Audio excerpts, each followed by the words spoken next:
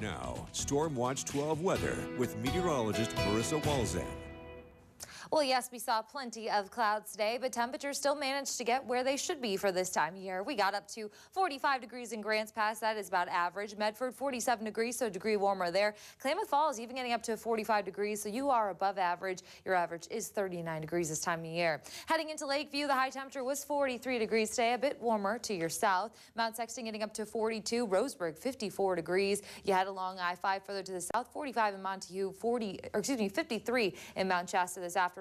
Even seeing those 53s in both Brookings and Crescent City this afternoon. Now, we do have plenty of clouds out there, but temperatures are still remaining on the warmer side because of these clouds. Haven't fallen too far from our highs today. Upper 40s along the coast, along I-5, looking at those mid 40s, slightly cooler though, Mount Sexton as well as in Montague. You head out into Klamath Falls and Lakeview. Now we're dipping into the upper 30s. Your overnight lows are actually going to be a bit warmer than what you saw last night. Only should fall into the mid to upper 20s. Current satellite radar showing plenty of clouds across the entire area and also some showers pushing on through. These are some light showers, only have picked up a few hundredths of an inch in many spots. Along the coast, though, a bit more rain there, picking up a few tenths of an inch. And we do have more rain to come as we head into tomorrow night especially, and then also this weekend.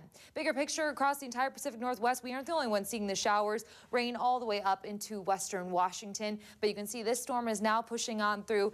This is the one that is bringing us the showers right now. And behind that storm, we have another storm out there over in the Central Pacific. This is going to slide in once we get into tomorrow afternoon along the coast, evening and into the overnight hours for the rest of us. And that's when we're going to see the heaviest rain and also some snow showers above about 4,000 feet tomorrow night. So along the coast, isolated showers, at least in the morning. Then as we head throughout the day, they'll become a bit more widespread and heavy as well as we head into the overnight hours. For those in Northern California, mostly cloudy throughout the day, just a slight chance for a shower, mainly late in the day. High temperatures will be back into the mid to upper 40s. For those in the Klamath Basin, also keeping things mostly cloudy, slight chance for a shower. Once again, mainly late in the day. You'll see your showers pick up as you head into Wednesday night and early Thursday morning. For the mountains, we're looking at rain showers across most of the area, except snow showers up near Crater Lake. Your low temperature will be 29 degrees tomorrow morning. Your high temperature, 29 degrees as well. So no changes there, still well below freezing. We're looking at isolated showers out there mainly in the morning. We'll begin to see those showers pick up by the afternoon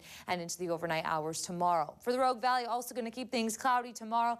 Isolated showers mainly in the morning. Then as we head into about dinner time and then beyond that and into the overnight hours, that's when we'll also see our showers pick up with this storm. Once again, there is another storm as we head into the weekend. So along the coast, showers tomorrow turning to more rain overnight Wednesday into Thursday. We'll see a few showers linger into Friday, but a stronger storm moves in on Saturday. This one is not only going to bring us some rain, but also possibly some strong winds along the coast. We will probably see some advisories issued later this week.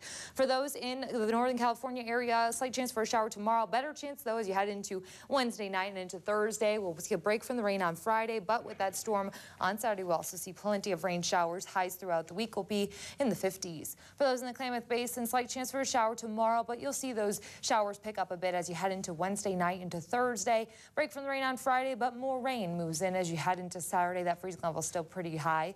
For those in the mountains, we're looking at a rain-snow mix the next couple of days. It pretty much depends on what elevation you're at. We're looking at showers tomorrow with freezing level at about 5,500 feet, but that will drop to about 3,000 feet on Thursday, so more people getting some snow.